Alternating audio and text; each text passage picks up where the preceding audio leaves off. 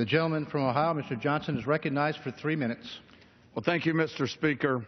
The BRIC Act would simply allow for the consideration and completion of any judicial review regarding the EPA's 2015 national emission standards for hazardous air pollutants for the brick, clay, and tile industries before requiring compliance.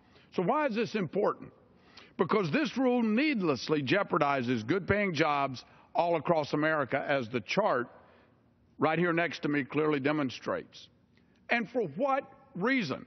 Why are they jeopardizing these jobs? The EPA itself concedes in the rule that, and I quote, "We do not expect that the combined emissions would result in substantial cumulative health and environmental effects. Instead, the real health impacts due to this rule will be felt by the workers who lose their jobs, their health benefits, and even the education and training opportunities offered by their employer."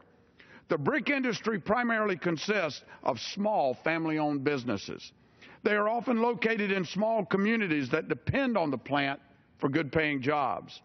To comply with the EPA's requirement, these small businesses will be forced to borrow millions of dollars to pay for the required control technology. Many brick companies are already struggling to find the capital for plant modernization.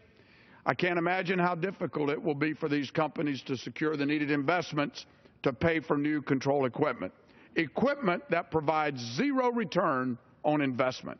And let's not forget that the brick industry has already been through this before. The EPA finalized a similar rule in 2003 that required brick companies to spend millions of dollars on control equipment. A few years later, a federal court vacated that rule.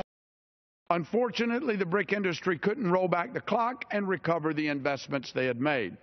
And worse yet, the EPA's new emission rules use the reductions achieved by the vacated rule as the baseline for further reduction requirements. So the industry essentially got no credit for the hard work that they had already done.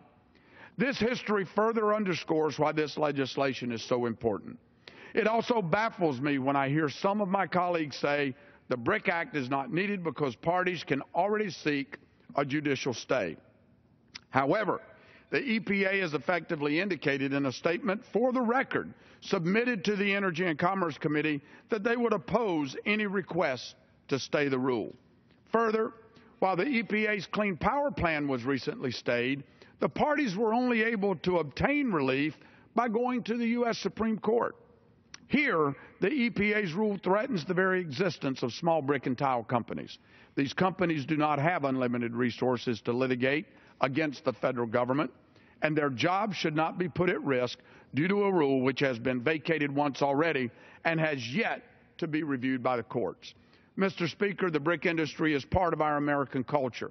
It has helped build some of the most iconic buildings, cities, and towns in our existence in our country today.